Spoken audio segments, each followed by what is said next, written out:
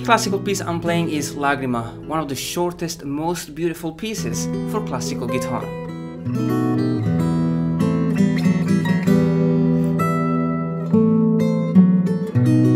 Lagrima was written by Francisco Tarrega, a Spanish composer born in 1852. Now, Tarrega injured his eyes when he was a kid, so his family thought he would become blind.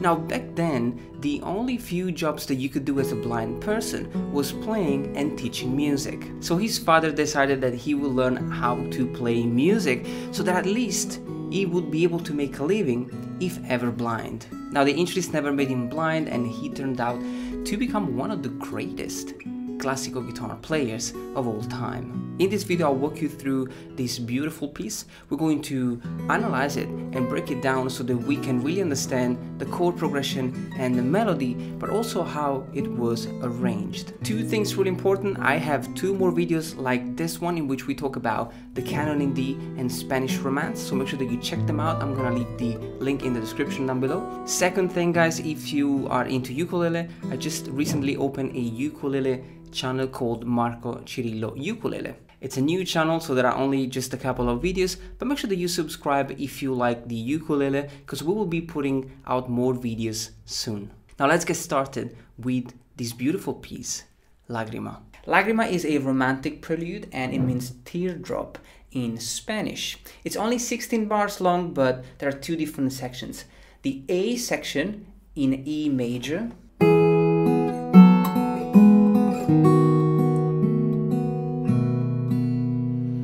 and the B section in E minor.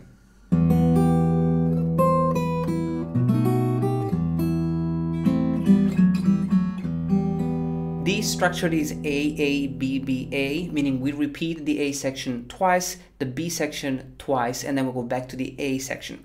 So the whole thing is 16 bars, takes about 45 seconds to play, but with the repetition, it's probably around a couple of minutes. Now, one of the things that I love about Lagrima is that Tarrega was able to really come up with a simple melody, and then he harmonized this melody with a much simpler accompaniment, yet the music is so beautiful and it tells a beautiful story.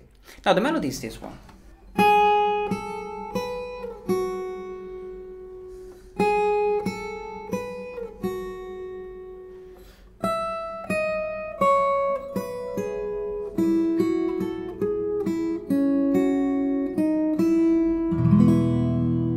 So in the A section, the melody is mainly played on the E string. It's very simple.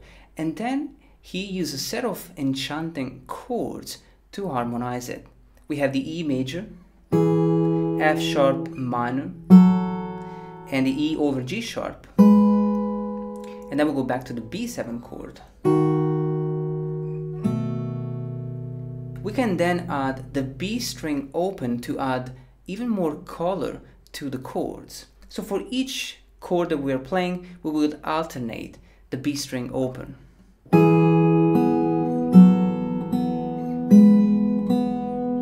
And the B7 is slightly different.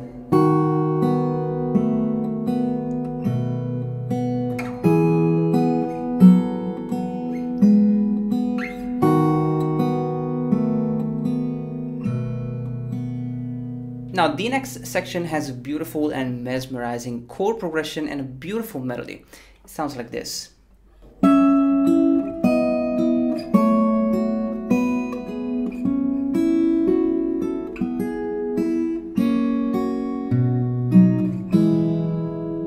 The chords are also very simple. We have the C sharp minor chord.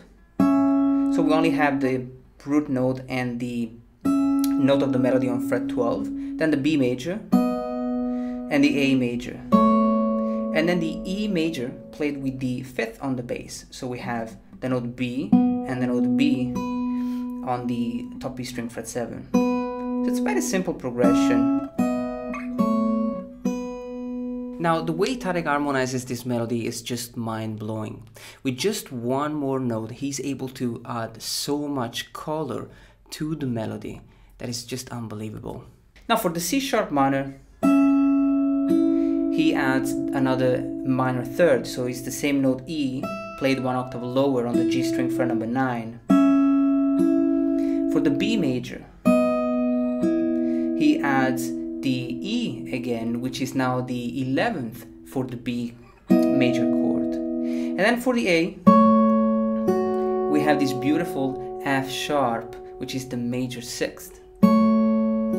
And for the E major, he adds the G sharp, which is the major 3rd. There is something about these chords that sound so beautiful and religious and faithful and holy, but also really sad and melancholic. Then we have, now this is an F sharp minor chord, but look how he plays the melody. So you have the triad, the F sharp minor triad here on 11, 11 and 10, but then he will play the D string, the E string, the G string and the B string. So the melody is within the chord.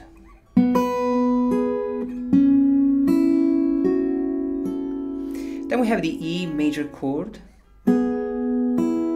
played with just the 5th and the 3rd, and then this beautiful turnaround.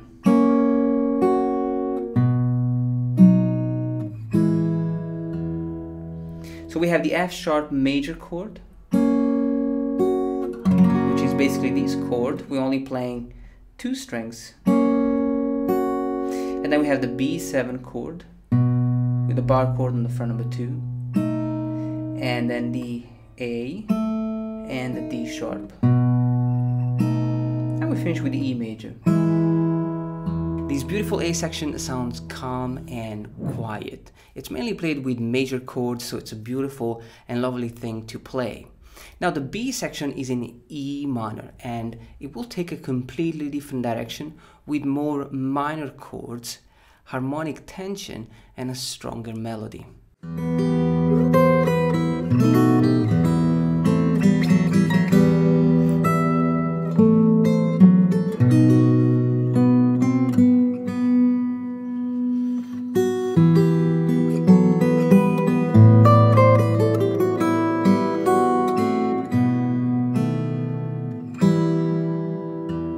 So we notice right away that the vibe is now completely different. We are in E minor. So the chords that we are going to play are mainly the E minor chord, the A minor, the B7. We're also going to have this beautiful chord, which is the F sharp minor 7 flat 5. Also guys, the melody is way more jumpy now. It sounds like this.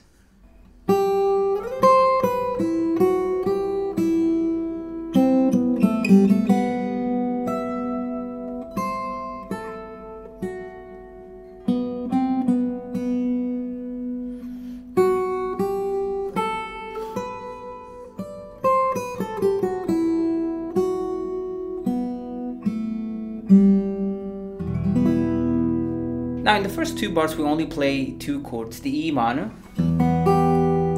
So we start with the, just the root note, the 5th and the 3rd of the chord,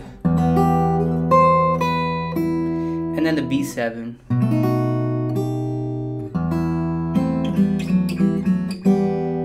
Now we're only playing 2 bars, but you see how many things we are actually playing. Now the E minor is quite straightforward. But the B7, how beautiful this chord is. Now it's obviously a quite tense chord, it's a dominant chord, and then with the melody, we actually play the flat 13 of this B7, which add way more tension to the chord. And then we finish with the E minor.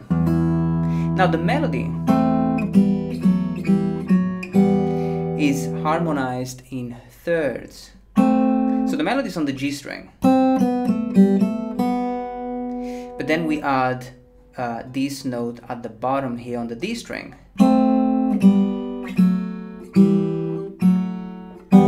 And we finish with the E minor chord with just the open strings.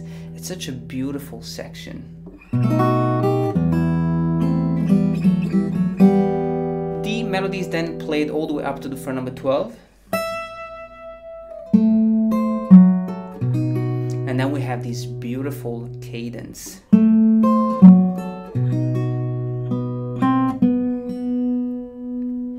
Now here we have basically 3 chords. The A minor chord, played with just 2 notes. Then we have the F sharp minor 7 flat 5, which is a half diminished chord, which is this one. But we're only playing the root note and the B string fret number 10. And we finish with the B7 chord. Beautiful sounding chord. It's a bar chord on fret number 7 with the major third on the fret number 8. And then the melody on the D string. One thing that I like about this section is that it's so simple to visualize. We start with the fret 7, then 8, then 9, then 10. And we finish with the B7, which is a bar chord. Now this is definitely, a little bit more challenging than all the other chords, and this is kind of Tarrega style. He can play the whole song with super simple chords, and then he will throw in a challenging chord. So obviously if you are a beginner, this chord can drive you crazy. It's a bar chord on fret number 7 with the fret 8 on the G string. Make sure that you lower the thumb and put pressure here with this knuckle. We then finish with this beautiful melody.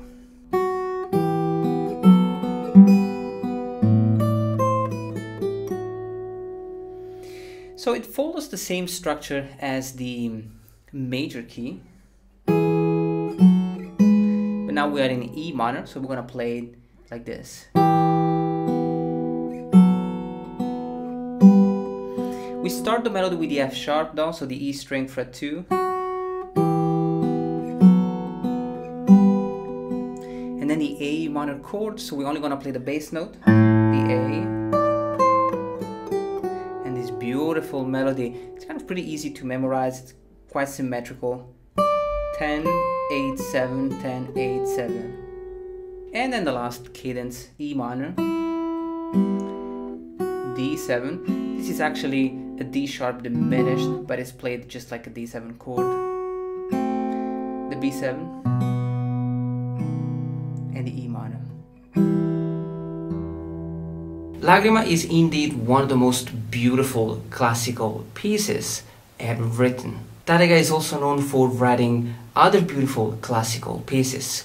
But don't just think about him as a classical guitar player and a composer. He is way more than that. He was able to provide so many beautiful classical pieces to the classical repertoire that it is thanks to composers like him if the classical guitar became so popular. Now I'm going to leave you to practice this beautiful classical piece. Make sure that you take it step by step, guys, okay? Learn 1 or 2 measures at a time and then move on to the next thing when you feel ready. Let me know if you like the video in the comments down below, and don't forget to subscribe and like this video. Enjoy this lesson and have a lovely rest of the day.